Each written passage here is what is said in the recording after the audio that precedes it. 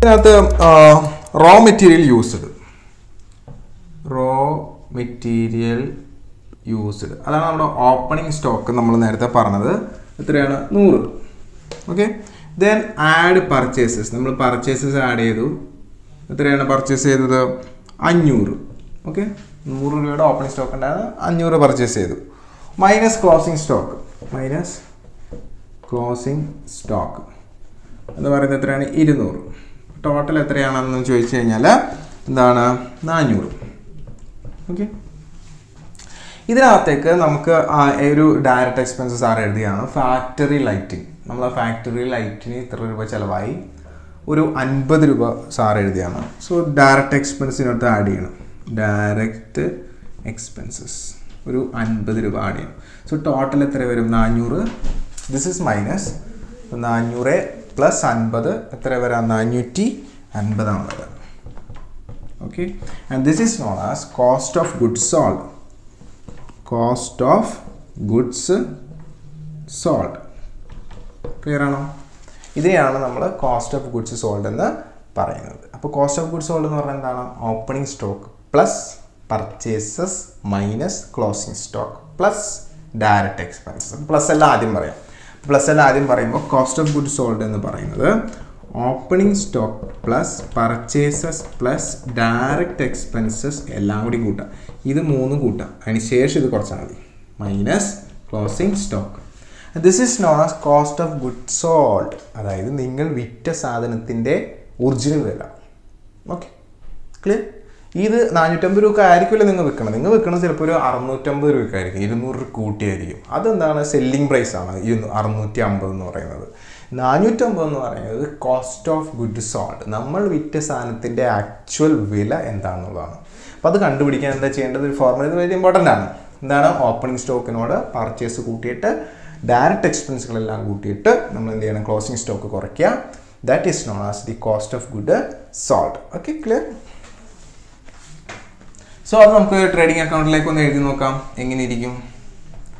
So this is our trading account.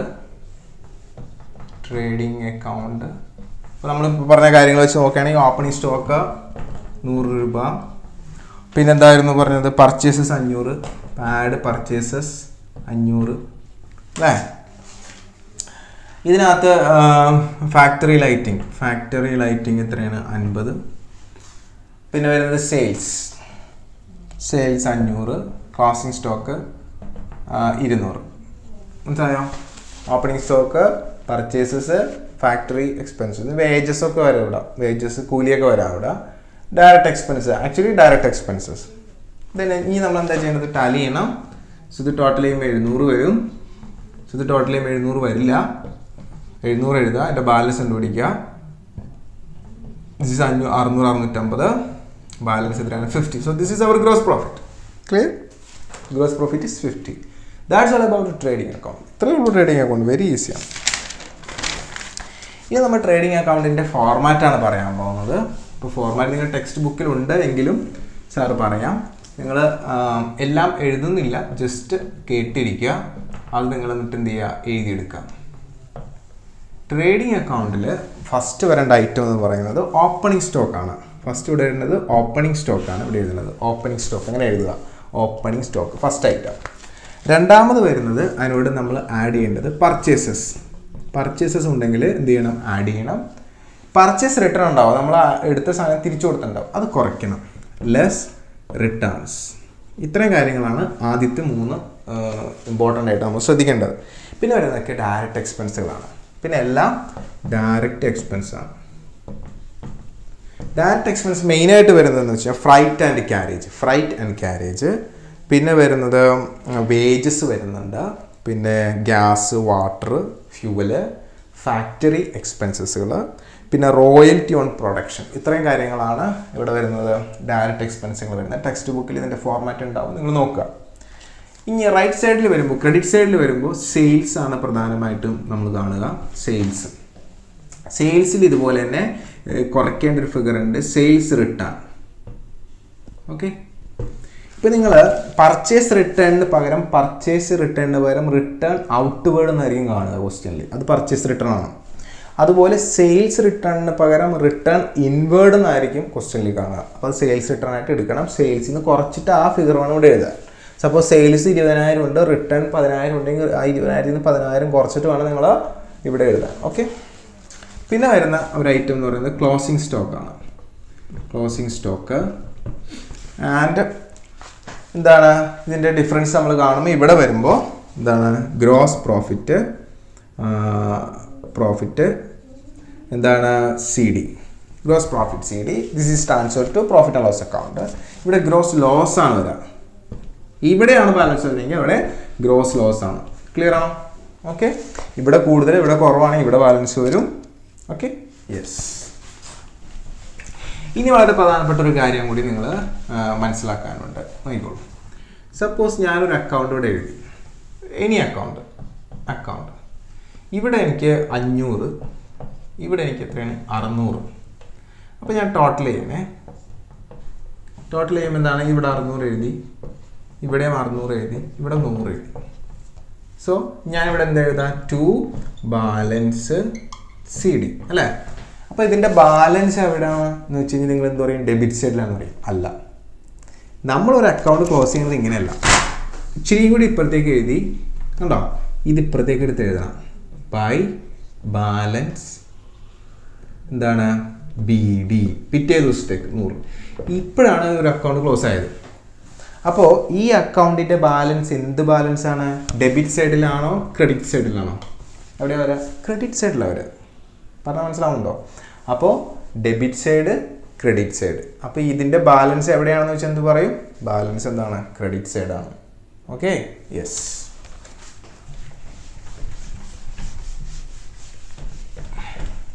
നമ്മൾ trading and profit loss account കഴിഞ്ഞു. ഇനി നമുക്ക് പ്രോഫിറ്റ് ആൻഡ് ലോസ് അക്കൗണ്ടിലേക്ക് കിടക്കാം. ഇപ്പോൾ ട്രേഡിംഗ് അക്കൗണ്ടിൻ്റെ ഫോർമാറ്റ് സാർ പറഞ്ഞു കഴിഞ്ഞു. ടെക്സ്റ്റ് ബുക്കിലുണ്ട്, അത് നോക്കി പഠിക്കുക, കാണാപ്പടം പഠിക്കുക. അല്ലെങ്കിൽ ഇപ്പോൾ ഞാൻ പറഞ്ഞത് കേട്ട് വീഡിയോ പോസ് ചെയ്തിട്ട് എഴുതി എടുക്കുക, എന്നിട്ടത് പഠിക്കുക. രണ്ടാമത് നിങ്ങൾ പഠിക്കേണ്ടത് പ്രോഫിറ്റ് ആൻഡ് ലോസ് അക്കൗണ്ട്. വളരെ ലെങ്തിയാണ്. കുറച്ചൊക്കെ നമ്മൾ മനസ്സിലാക്കിക്കുക, കുറേയൊക്കെ നമ്മൾ കാണാപ്പടം പഠിക്കുക. ഞാൻ പഠിപ്പിക്കുന്ന സമയത്ത് എല്ലാ കുട്ടികളെ കൊണ്ട് എല്ലാ ഐറ്റവും കാണാപ്പടം പഠിപ്പിച്ചിരുന്നു. അപ്പോൾ അതുകൊണ്ട് അവർക്ക് വളരെ എളുപ്പമായിട്ട് തോന്നും. കാണാപ്പടം പഠിക്കുന്നത് കുറച്ചും കൂടി നല്ലത്. Okay. So profit and loss account ഇതിൻ്റെ ഫോർമാറ്റ് നമുക്ക് നോക്കാം. അപ്പോൾ നമ്മൾ നേരത്തെ പറഞ്ഞു ഇതൊരു റിപ്പോർട്ടാണ്, ഒരു സ്റ്റേറ്റ്മെൻ്റ് ആണ്. അപ്പോൾ ഇതിനകത്ത് നമ്മൾ ചവർ പോലെ ഓരോന്നും നമുക്ക് എഴുതാൻ പറ്റില്ല. നമ്മൾ എന്ത് ചെയ്യും? ഓരോന്നിനും ഓരോ ഹെഡ് ഉണ്ട്. ഹെഡിൻ്റെ താഴെ ഹെഡ് മാത്രം സാർ എഴുതുള്ളൂ, അതിൻ്റെ ഉള്ളിലെ കാര്യങ്ങൾ പറയാം. അപ്പോൾ നിങ്ങൾക്ക് കേട്ടെഴുതാം. ഇപ്പോൾ ഒന്നാമത് മാനേജ്മെൻറ്റ്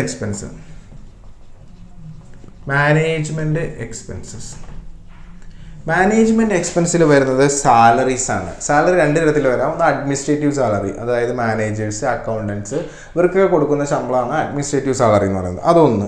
പിന്നെ ഓഫീസിൻ്റെ rent, rate, tax 2. 3 printing and stationery എന്ന് പറയുന്ന ഒരു head. 4 telephone charges. 5 postage and ടെലിഗ്രാംസ്. 6 insurance. 7 audit fees. 8 legal charges. 9 electricity charges. ഇതൊക്കെയാണ് മാനേജ്മെൻറ്റ് എക്സ്പെൻസിൽ വരിക. ഒന്നുകൂടി പറയാം. Salaries, office rent, rates and taxes, printing and stationery, telephone charges, postage and ടെലിഗ്രാംസ്, insurance, audit fees, legal charges, electricity charge. അപ്പോൾ അത് കഴിഞ്ഞു. രണ്ടാമത് maintenance expenses ആണ്.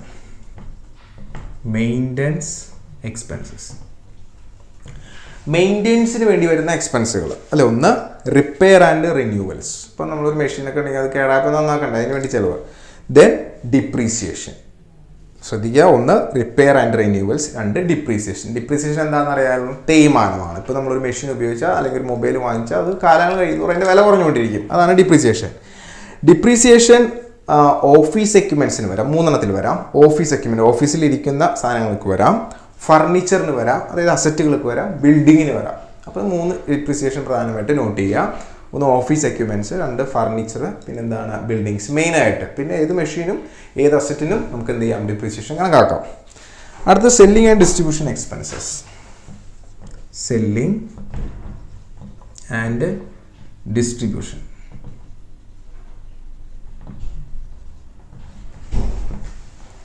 Selling and distribution എക്സ്പെൻസിൽ വരുന്നത് 1 സാലറീസ് ആണ്.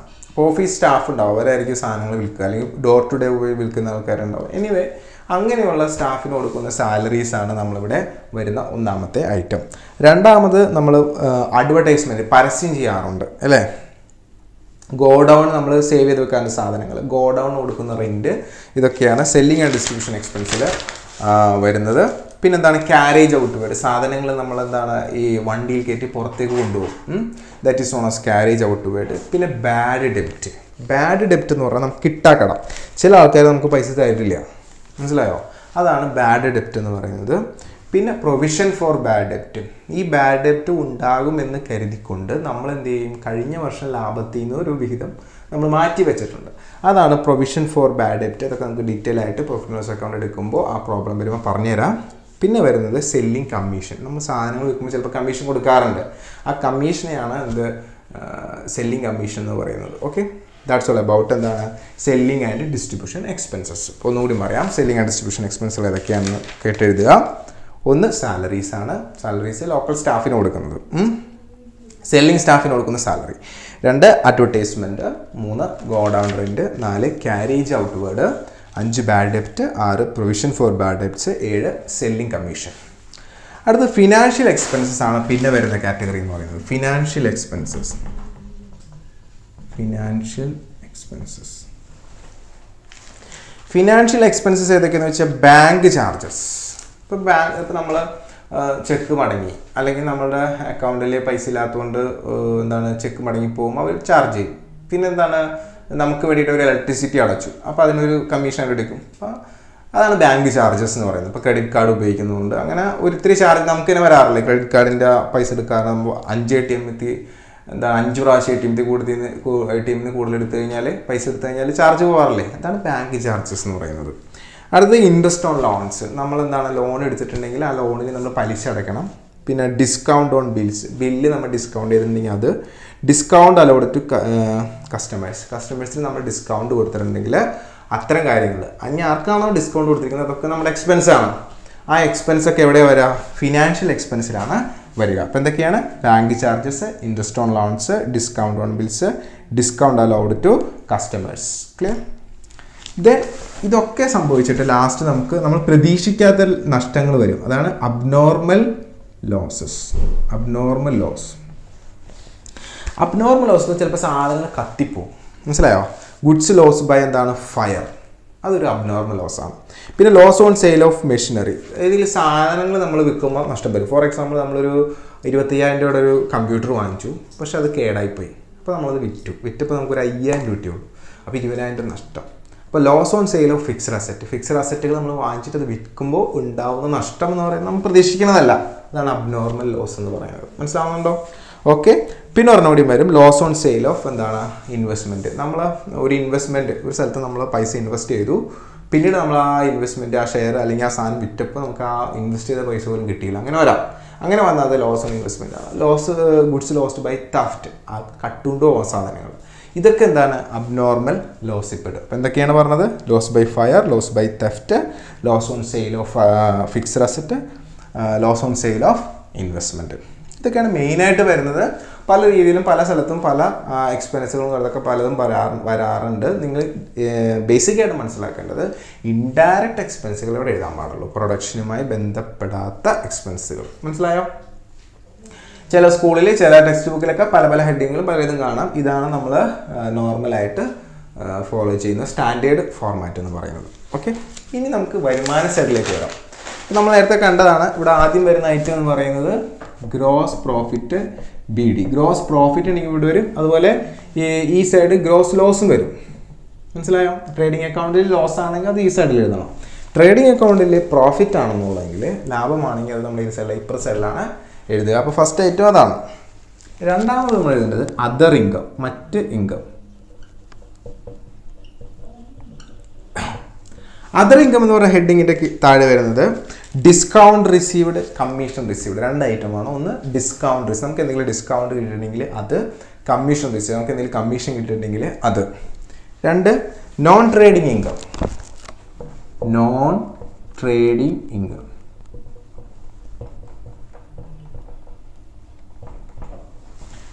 നോൺ ട്രേഡിംഗ് ഇൻകം എന്ന് പറഞ്ഞു കഴിഞ്ഞാൽ ഇപ്പോൾ ബാങ്കിൽ നമ്മൾ കുറച്ച് പൈസ അടപ്പുണ്ട്, അതിൻ്റെ പലിശ ബാങ്ക് നമുക്ക് തന്നു, നമ്മൾ ഒരു പണിയും ചെയ്തിട്ടില്ല അതിൻ്റെ പിന്നിൽ. സോ നമ്മൾ ഒരു എന്താണ് ട്രേഡിംഗ് നടത്തുന്നത്. What you mean by trading?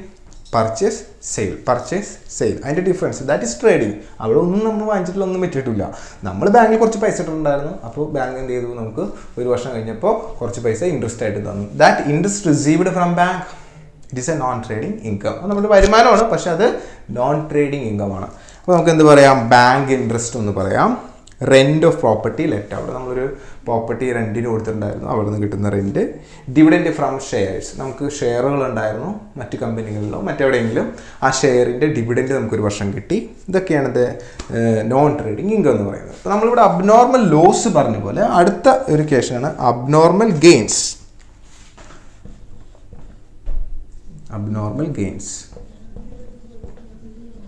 Abnormal gains. Sir എങ്ങനെയാണ് അബ്നോർമൽ ഗെയിൻസ് എന്ന് പറയുന്നത്? നിങ്ങൾ 1 ലക്ഷം രൂപ കൊടുത്തിട്ട് ഒരു ലാൻഡ് വാങ്ങിച്ചു, എന്നിട്ട് അത് പിറ്റേ 2 മാസം കഴിഞ്ഞപ്പോൾ ഒന്ന് വിറ്റപ്പോൾ 2 ലക്ഷം രൂപ കിട്ടി, പെട്ടെന്ന് അവിടെ സ്ഥലത്തിന് വില കൂടി. ഇതൊക്കെ അബ്നോർമൽ ഗെയിൻ ആണ്. ഒരിക്കലും സംഭവിക്കാൻ സാധ്യതയില്ലാത്ത, 2 മാസം കൊണ്ടൊന്നും ഇരട്ടിയില്ലാത്ത, പെട്ടെന്ന് അവിടെ ഒരു NH ഹൈവേ വരുന്നു, അപ്പോൾ അവിടെ സാധനങ്ങൾക്ക് സ്ഥലത്തിന് വില കൂടി, അങ്ങനെ എന്തൊക്കെയോ കാരണങ്ങൾ കൊണ്ട് പെട്ടെന്ന് നിങ്ങൾക്ക് ഇതുവരെ മേലില്ലാത്തിരുന്ന ഒരു സ്ഥലത്തിന് പെട്ടെന്ന് വില കിട്ടി, അപ്പോൾ നിങ്ങൾ വിറ്റു അല്ലേ? So this is known as എന്താണ്? Abnormal gain. So profit on sale of fixed asset, profit on sale of investment. നിങ്ങളൊരു ഇൻവെസ്റ്റ്മെൻറ്റ് ഒരു 10,000 രൂപ ഇൻവെസ്റ്റ് ചെയ്തു, പക്ഷേ നിങ്ങൾ വിറ്റ സമയത്ത് നിങ്ങൾക്ക് 25,000 രൂപ, ഇപ്പോൾ 15,000 ലാഭം കിട്ടി അല്ലേ? അപ്പോൾ നിങ്ങൾ ഒന്നും ചെയ്തിട്ടില്ല, അത് വിൽക്കുകയൊന്നും ചെയ്തിട്ടില്ല, ട്രേഡിംഗ് അല്ല അത്. ബട്ട് അതാണ് അബ്നോർമലായിട്ട് കിട്ടിയ ഒരു ഗെയിനാണ്. സോ അതാണ് നമ്മളിവിടെ വരാം. ഏതൊക്കെയാണ്? ഒന്ന് profit on sale of fixed asset, then profit on sale of എന്താണ് ഇൻവെസ്റ്റ്മെൻറ്റ്. ക്ലിയർ ആണോ? ഓക്കെ. അങ്ങനെ ഇതെല്ലാം നമ്മൾ പെറുക്കി എഴുതിയതിന് ശേഷം ഈ സൈഡ് കൂടുതൽ ഈ സൈഡ് കുറവാണെങ്കിൽ ഇവിടെ വരുന്നത് നെറ്റ് പ്രോഫിറ്റ്. ഓക്കെ. അതേസമയം ഇപ്പുറത്തെ സൈഡ് കൂടുതൽ ഇവിടെയാണ് കുറവെങ്കിൽ ഇവിടെ നെറ്റ് ലോസ്. ഇപ്പോൾ ഈ ഫോർമാറ്റ് നന്നായി പഠിക്കണം, എന്നാലാണ് ഓരോ ഐറ്റവും നമ്മൾ ട്രയൽ ബാലൻസ് തരുമ്പോൾ അതെടുത്ത് അതാത് സ്ഥലങ്ങളിലേക്ക് നമുക്ക് എഴുതാനായിട്ട് പറ്റുള്ളൂ. ഓക്കെ.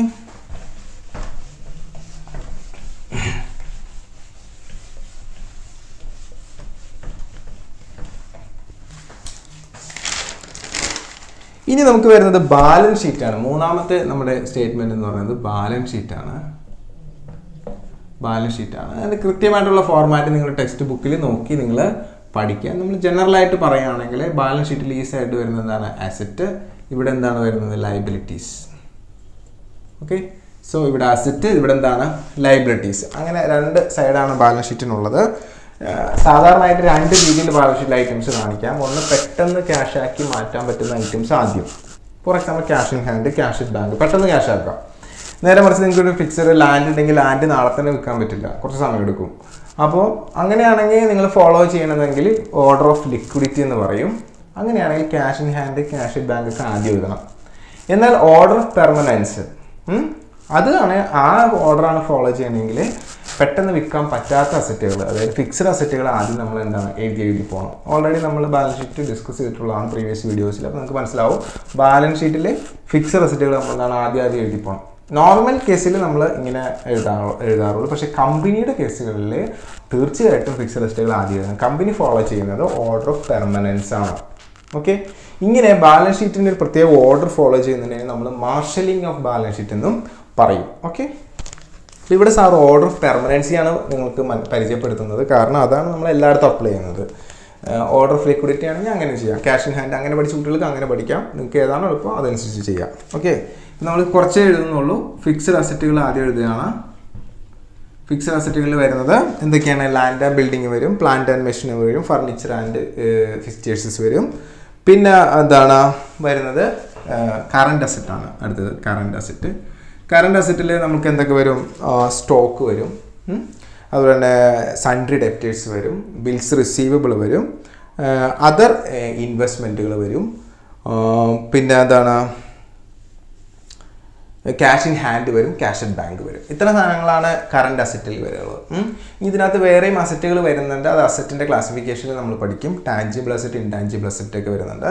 അതൊക്കെ ഫിക്സഡ് അസറ്റിൻ്റെ കൂടെയാണ് നമ്മൾ എഴുതുന്നത്. ഉദാഹരണം പറയുകയാണെങ്കിൽ ഗുഡ് വില്, പേറ്റൻറ്റ്, അങ്ങനെയുള്ള സാധനങ്ങൾ. അപ്പോൾ അസറ്റുകളെല്ലാം ഇവിടെ എഴുതണം എന്നുള്ളൂ. ഇപ്പുറത്ത് വരുമ്പോൾ പ്രധാനമായിട്ടും വരുന്നത് ക്യാപിറ്റലാണ്. ക്യാപിറ്റൽ എന്ന് പറഞ്ഞാൽ അറിയാലോ, ഓണർ ബിസിനസ്സിലേക്ക് മുടക്കുന്ന പൈസയാണ് ക്യാപിറ്റൽ, അത് എഴുതണം. ക്യാപിറ്റലിനോടൊപ്പം നമ്മൾ ആഡ് ചെയ്യേണ്ടത് അഡീഷണൽ ക്യാപിറ്റൽ. വീണ്ടും അയാൾ എന്തെങ്കിലും ക്യാപിറ്റൽ കൊണ്ടുവന്നിട്ടുണ്ടെങ്കിൽ അത് നമ്മൾ എന്ത് ചെയ്യണം, ആഡ് ചെയ്യണം. അതുപോലെ പ്രോഫിറ്റ് ആൻഡ് ലോസ് അക്കൗണ്ടിലെ പ്രോഫിറ്റ് അതിനോടൊപ്പം കൂട്ടണം, പ്ലസ് പ്രോഫിറ്റ് ഉണ്ടോ, പ്രോഫിറ്റിനകത്ത് കൂട്ടണം. ഇനി ഇയാൾ എന്തെങ്കിലും ബിസിനസ്സിന് എടുത്തുകൊണ്ട് പോയിട്ടുണ്ടെങ്കിൽ ഡ്രോയിങ്സ് ഉണ്ടാവും, ഡ്രോയിങ്സ് കുറയ്ക്കണം. ഇത്തരം കാര്യങ്ങളാണ് ക്യാപിറ്റലുമായി ബന്ധപ്പെട്ട് നിങ്ങൾ നോട്ട് ചെയ്യേണ്ടത്. ക്യാപിറ്റൽ അതിനോട് എന്ത് ആഡ് ചെയ്യണം, അഡീഷണൽ ആയിട്ടൊരു ക്യാപിറ്റൽ കൊടുത്തിട്ടുണ്ടെങ്കിൽ അത് ആഡ് ചെയ്യണം, പ്രോഫിറ്റ് ഉണ്ടെങ്കിൽ അത് ആഡ് ചെയ്യണം, പിന്നെ എന്താണ് ഡ്രോയിങ്സ് നമ്മൾ എന്ത് ചെയ്യണം, കുറയ്ക്കണം. ഓക്കെ, അപ്പോൾ അത് കഴിഞ്ഞു. പിന്നെ ഇവിടെ വരുന്നത് പ്രധാനമായിട്ട് വരുന്നത് ഔട്ട്സ്റ്റാൻഡിങ് എക്സ്പെൻസസ് ആണ്. Outstanding expense, outstanding expense salary നമ്മൾ കൊടുക്കാനുണ്ട്, റെൻറ്റ് കൊടുക്കാനുണ്ട്, അങ്ങനെ എന്തെങ്കിലുമൊക്കെ കൊടുക്കാനുണ്ടെങ്കിൽ നമ്മുടെ ലൈബിലിറ്റിയാണ്, അത് ഇവിടെ എഴുതുക. ഓക്കെ, പിന്നെ വരുന്നതെന്ന് വെച്ച് കഴിഞ്ഞാൽ ലോണാണ്, അത് ലോങ് ടേം ആണ്, ലോൺസ് വരുന്നുണ്ട്. പിന്നെ ക്രെഡിറ്റേഴ്സ് വരുന്നുണ്ട്. പിന്നെ ബിൽസ് പേയബിൾ, പിന്നെ ബാങ്ക് ഓഡിങ്. ഇത്തരം കാര്യങ്ങളാണ് ലൈബിലിറ്റി സൈഡിൽ വരിക. ഒന്നുകൂടി പറയാം സാറ്, ക്യാപിറ്റൽ നോട്ട് ചെയ്യേണ്ട കാര്യമാണ്. ക്യാപിറ്റലിനോട് അഡീഷണൽ ക്യാപിറ്റൽ കൂട്ടുക, പ്രോഫിറ്റ് കൂട്ടുക, ഡ്രോയിങ്സ് ഉണ്ടെങ്കിൽ കുറയ്ക്കുക. Outstanding എക്സ്പെൻസും loan, creditors, bills payable, bank ഓഡിങ്, ഇതെല്ലാം ഈ പറയുന്ന ലൈബിലിറ്റി സൈഡിൽ വരും. കൃത്യമായിട്ടുള്ള ഫോർമാറ്റ് നിങ്ങൾ ടെക്സ്റ്റ് ബുക്കിൽ നോക്കി നിങ്ങൾ എന്ത് ചെയ്യുക, പഠിക്കാനായിട്ട് ശ്രമിക്കുക. Okay,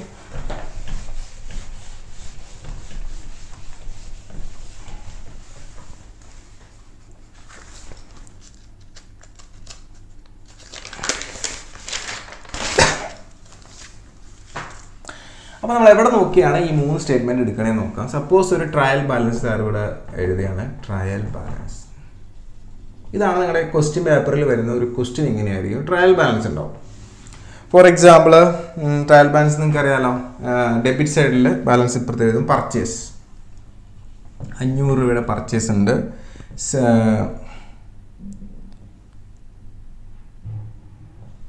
salary 400, wages 300, assets 1200, capital 700, sales 1500, liabilities 200.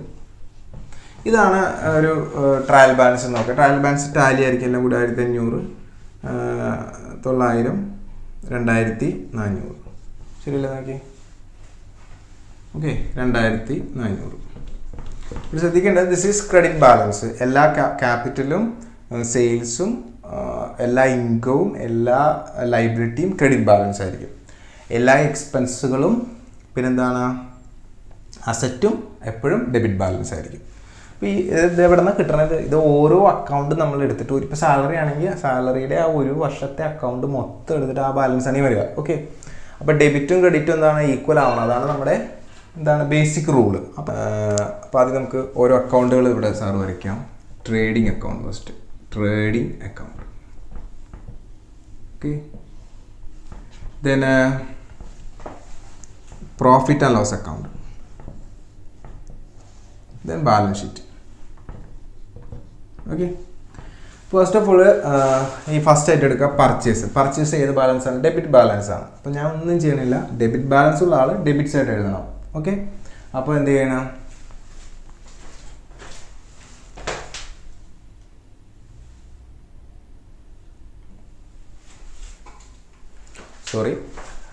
Debit balance ഉള്ള ആൾ ഡെബിറ്റ് സൈഡ് എഴുതും. അപ്പോൾ പർച്ചേസ് ഞാനിവിടെ എഴുതി, പർച്ചേസസ് 500. ഓക്കെ, അപ്പോൾ ഡെബിറ്റ് ബാലൻസ് ആയിട്ട് 500 കയറിയിട്ടുണ്ട്. സ്വാഭാവികമായിട്ടും അതിന് ഈക്വൽ ആയിട്ടുള്ള ഒരു ക്രെഡിറ്റ് ബാലൻസ് വരണം. അതെങ്കിലും വന്നിട്ടില്ല, നമുക്ക് വരുത്താം. അപ്പോൾ അത് കഴിഞ്ഞു, ഒന്ന് കഴിഞ്ഞു. അപ്പോൾ അത് നമ്മൾ എടുത്തു. ഇനി അടുത്ത് വരുന്നത് വേജസ് ആണ് 300. സോ വേജസ് എത്രയാണ്? 300. എത്രയായി? 800 രൂപയായി അല്ലേ? അപ്പോൾ അത് കഴിഞ്ഞു. ഇനി വരുന്ന സാലറിയാണ് 400.